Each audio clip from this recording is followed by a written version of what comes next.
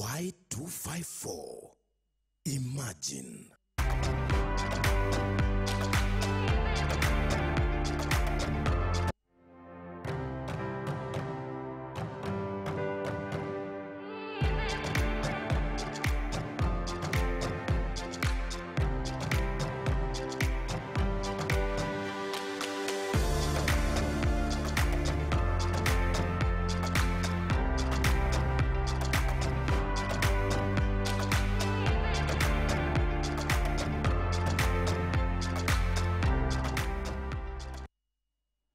A very good evening to you, and thank you so much for sticking to Y254 TV.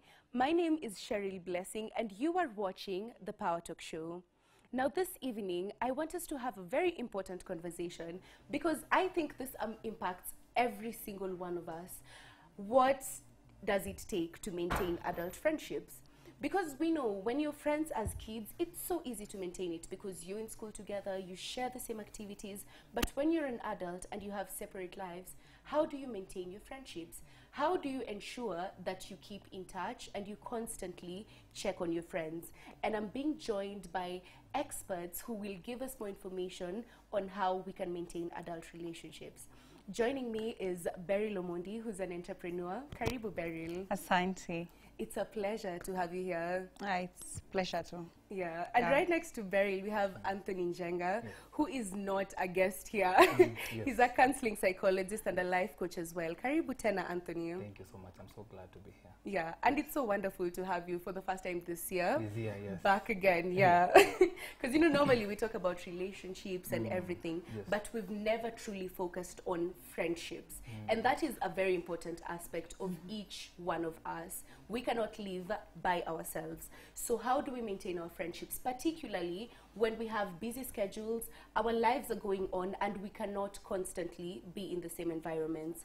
I want to get some information from you. I want to hear how you personally maintain your friendships with your friends. Maybe if we're long distance, you live worlds apart, your schedules are like mnakutana months later. How do you maintain those friendships? How do you ensure that you keep in touch with your friends? Enda kwa social media platforms zetu on Facebook, Instagram na Twitter. We have made a post. Niambie, wona maintain aje? Kama uko na swali ya you have a friend, you've been estranged, and you're wondering how can you maintain that or rekindle the friendship, ask us and we will sample the comments and everything as we progress with the conversation. So I think maybe we should just start with the basics and define friendship, because right now we want to categorize everything: acquaintance, colleague. So who is a friend? Anthony, could you tell us from your perspective? For me, I think the best way to define who a friend is a quote by Oprah Winfrey. Or is it Oprah Winfrey? Yes. What she says is, lots of people want to ride with you in a limo, but what you want is someone who will take a bus with you when the limo breaks down. That's good. Yes. That's powerful. That's my definition of friendship. Yeah. Yes. I like that because, you know, that really sums up everything, because this is someone who will be with you through whatever. Yes. And they will go through life with you because they're genuinely your friend. They genuinely want to be in your life. It's not about the good part only. Yes, it's not also about the celebration and the money or the success. It's also about when you're depressed, when you have loss. Yes. That's very powerful. I love that. Yeah, thank you. Beryl, who would you define as, who will you consider your friend? I think someone who can pick my call at 1. And when they feel that my voice is not okay, the question is, uko wapi? Where are you at? That's a friend. And I think I can say I have 1 or 2 or 3. I have sisters. Yeah. That when they hear the voices, I want someone that ukisikia sauti ya leo si mzuri na kupigia Cheryl and the voice is not the Cheryl I know. The only question I ask is, where are you? And I'll pull up. Yeah. That is friendship for me. That is friendship, because they know you and they're there for you regardless. Yeah. And I love because your definitions are very good. They're very clear, and it really trickles down to who's genuine and who isn't. Because so many people are there with you when you're successful, when you're happy, when you're celebrating, but when you're really down, when maybe you even need to call someone to bail you out, send some money, you know, someone who will come through, that is considered a friend. So how do we form friendships? Because, you know, as kids, it was so easy. You meet in the playground, in the classroom, you share something in common, and that's it. That's your friends. But as adults, how do we form friendships? Anthony, how do you make friends as an adult? Let me use a good theory on how to form friendships. Okay. And I'll use, is it a theory or in mathematics, iko inaitwaje? Ile formula. Formula. Yes, so the formula I'll use is P plus C plus V. P means positivity. When I say positivity, it means we all need someone who can make us feel good, someone who can make us smile, someone who can be empathetic, not sympathetic. Yeah. You know, someone who can just give us that good, positive vibe that we need. Yeah. And for the C is the consistency. We need someone who is consistent with us, someone who checks up on us. Mtu mwenye hata kujulia hali leo, then kujulia hali like 2 months later, only because anataka usaidizi. Ati nimesota na maybe kwa mind yake na feel ni rafiki yake, ni text Cheryl 2 months later or 3 months later. Hi Cheryl, how are you? Umwambie uko sawa, lakini the intention is not just to check on you aju unaendeleaje, but the intention is to just maybe borrow you. Unaweza nikopesha 1000 na hii economy itoke wapi? Yeah, so that is consistency. The other one is vulnerability. Once you say you want to build a friendship, or once you want to have friends, you have to be vulnerable to that friend of yours. And not to all friends, but to some friends. And one thing you need to know even before I talk about vulnerability, we need at least, uhitaji marafiki wengi, just 2, 3 or even 1 that is genuine. When I say vulnerability, I mean someone you can be open to about how you feel. Someone you can let into your life, aone venye kenye unapitia, you know? Mtu mwenye hautaogopa kutrust. Someone you will trust easily. And I'm saying it's not easy to just, you know, say I'll be open to this friend of mine, kwa sababu kuna marafiki utakuwa unabuild trust lakini they don't deserve your trust. Ama trust yao inakuwa broken. Yeah. So that formula, positivity, consistency and vulnerability. Yeah. And you see, that's very straightforward, because if you know, you always start with the vibes. Yes. Tunasemanga good vibes. Yes. Come talk on a good vibes, hiyo ndo basis ya unaanza kuona okay, tunaweza ongea. Yes. And then consistency, because they build on the initial connection that you had. Yes. Also vulnerability, because that also comes in later on when you can be able to share, na go through something. Ama mentally siko sawa, so I need someone to talk to, or someone who's going to be there for you. Yes. So that's a very good formula, and I think everyone should apply that. Yes, because hiyo ndo inafaa ikuwe criteria kuangalia, is this someone I can be friends with long term or not? Yeah. And you know, siku hizi tunasemanga, tuna categorize kama uni acquaintance, kama uni colleague, kama uni sijui mtu wa job ni hivyo. Beryl, what do you think is the value of that? Tunajua kwanza si madem tunakuanga with when we grow up, ama when we're in high school, nini tunakuwa na large friend groups. True. But then the older you get, do you see a value in categorizing people as penye wanafit kwa maisha yako? Unasema huyu ni acquaintance because tunajuana hivi na hivi. Do you see a value in that? 100%. 100. Because I feel like mostly I think I've also struggled with it at some point. Kuweka everybody in the same box. You know, it's something that we learn on a daily basis. And whatever you said, we have consistency, we have vulnerability. And I feel like if I'm looking back into myself, I'm like, I have friends, but I don't have friends that I'm too much vulnerable to. Kuna ule rafiki nitapigia, and I'm sure I can speak anything and they won't be judging. But now there's also another friend that you can call and you're like, ay, apana, nisimwambie. Remember, there's this quote that goes around that your best friend is someone else's best friend. Yeah. So I feel like in the circle of the girl child, whatever friendship we have, I don't know if it affects the boy child. I've never had that conversation. I feel that is something that may affect it, because your friend is someone else's best friend. So in building up the friendship, it is not easy. It is not easy, because you can find we're in a gang of 5 girls, but between the 5 girls, I have one that I trust most. So it is still friendship, but I don't know what Anthony can call it, because it is still friendship, we're there for each other. They can pull up at any time, but I'm not free to speak to them about whatever I'm going through. Not at all. Some things. And I think what you're saying is what people have been sharing about. They have friends for specific things. Yes. Kuna beshte unamwendea na issues zako za mental health. Kuna mwingine wa relationships. Kuna mwingine maybe wa financial issues. So Anthony, how would you categorize that? Ama, the way you've said, we shouldn't have, it's not, you don't need to have so many friends. So if you have like one friend, uyu mmoja ndio, like, okay, for men, because you know she's given the perspective of ladies. For men, is that one friend everything? Well, I think for men we are not complicated. We are very simple and straightforward. I think for men, one thing I'd say for a fact is most men have very few friends, and those few friends are the friends, say like 2 or 3, na wanakujenga in a certain way. Remember, men most of the time want solutions. They don't want stories. When a man comes to a fellow man, or I go to a fellow man and I tell them this and this is what I'm going through. I don't have finances, my job is not really working out, you know, this and that family. What I expect this man to tell me is a solution, and which is so bad, because for us we expect you to give us solutions. Unlike you ladies, unaweza open up na uambiwe this and this is how to do it. So I feel for men, nikisema tu complicated ni we have friends, but most of the time, let me use it in what is currently happening. We find friendship or a friend in someone or something that can make us feel safe. And there are some men, when I say something, which is so sad, there are some men who will find friendship in alcohol. Like they will call, akiona tu ile club, that is my friend. Akiona tu drug, this is my friend. Because of the society we are living in, that a man should not be able to open up. Mwanamume anafaa kae ngumu na issues zake. Mwanamume hafai kulia, mwanamume hafai kukapitia.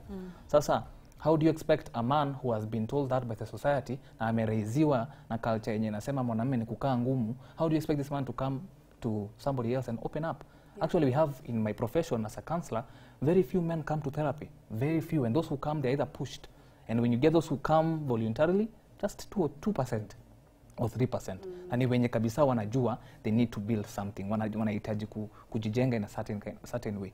But when you talk about friendship in men, I feel like reality, what is currently happening, most men rarely go to their fellow men to tell them what is really happening because of the shame that when I go tell my fellow man that bibi yangu ananichapa, atanielewa ni mwanamume aina gani. So that stigma that a man should not be able to open up about what they're really going through. Yeah, which is so sad. And it's very sad. I like the way you've brought up another aspect of sometimes the friendship is not even someone. Yes. It's something. Yeah, so they seek other alternatives. Yes. So we'll touch on that as we progress. Okay. So maybe to Rudi kwa hiyo, how do we term that? Because now clearly women are a bit different. Yes. Women usually tend to have someone for something, like a specific friend for a specific situation. So how is that termed? How do you categorize that kind of friendship? Well, would I put it in a category? But I feel like for such a situation, it just comes down to someone you trust, because you can't trust every friend. And for you ladies, mnaweza kuwa mko na gang of friends, kama hata 5 or 10, but there is that 1 or 2 friend that unajua nikienda kwa huyo atanisaidia in this kind of way. You know, of course you cannot tell your friend everything, and that's why they are therapists, manze. True. You cannot just go and say, rafiki yangu moja, huyu ni relationship, huyu ni pesa. Lakini sasa sisi kama professionals nataka tuwasaidiaje? We are here to help you and support you. You know, it's not only your friends that can help you. I'm not saying it's bad to talk to them. The truth is sometimes we need professional help. Yes. People never want to admit the fact that they probably need a therapist. Because you can sit with your friend and laugh with the guys, sasa tushadu. And rafiki yako hawezi kusaidia. They won't give you a solution. They won't help you. But when you go to a professional therapist, atakwambia now this is hata kupea solution, but out of nikuuliza sasa kama ni relationship, what do you think you can do? I think this and this is what to do. Therapist atakwambia now this is the best solution. How about you do this and that? Do you think it will work? Because for us we don't offer solution. What we offer is we guide you to the right solution. So at times let's not also focus or picture this whole friendship thing that when I have an issue, the only person I can go to is a friend. Yes, you can go to that friend if you really trust them and you're sure that you can confide in them with whatever that you're going through. But also, it's important to tell even those who are watching that it's okay to go for counseling. Yes. But I think there's a problem that it comes with therapy.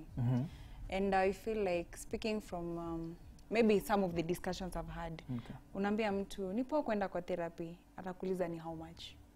I think the financial gap that is there is something that is creating. Because, okay, may I feel free talking to someone about my issues, to hanijui. Because one thing I know, if I come to Anthony and he doesn't know me, he will judge me. That's the first thing I know. But now the problem is, how do I get to Anthony? And then, where are these therapy places? Ndazipata wapi? Where are you guys located? You see, hatuna ile information. There's not enough information out there that when you need therapy, you can access it at this place. That when you need to talk to someone, you can call this number. So that is still a gap, Anthony. That is still a gap. It's not like we don't feel like sharing it to the therapist, but we feel like the financial gap, and then where can we get you guys is the problem. I like what you have just said. This is a conversation, right? I'm not trying to justify anything, but I want to add on what she has said. I agree. It's true that in our profession, unapata hakuna that much information, but the information is there. The problem is people don't want to step up to get that. Kuangalia, kufanya research.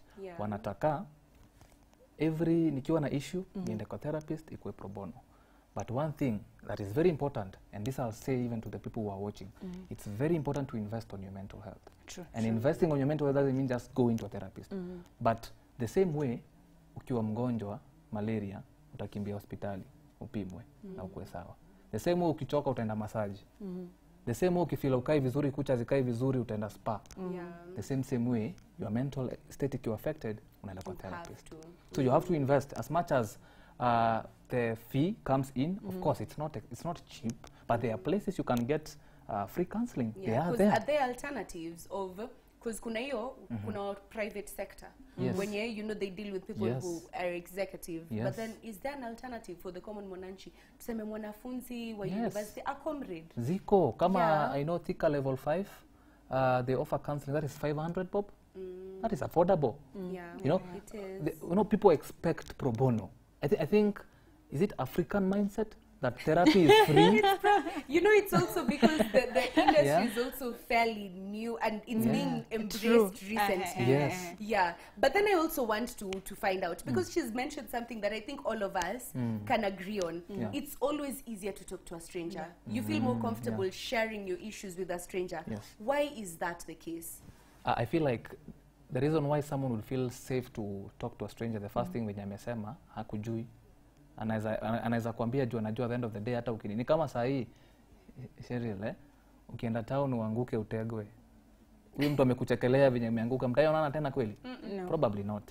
So the same thing with therapy. When I have an issue with a friend, when I have an issue, niende kwa rafiki yangu nimuelezee about what I'm going through, na simjui maybe, ama ni mtu hata si rafiki, ni stranger, hata ni judge, hanijui.